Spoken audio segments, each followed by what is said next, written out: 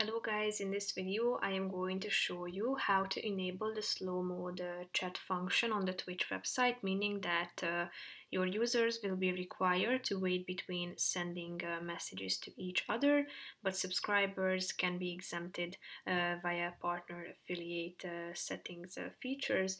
But first I just want to mention, don't forget to subscribe to my channel, because at 10,000 subscribers I am going to show you my whole YouTube revenue statistics and growth strategy, how to make money online. Now let's jump into it. First of all, open the website and tap on this button in the upper right corner of the screen. Then tap on channel, which is the first option. Here you should scroll down and tap on the customize channel button on the right side of the screen.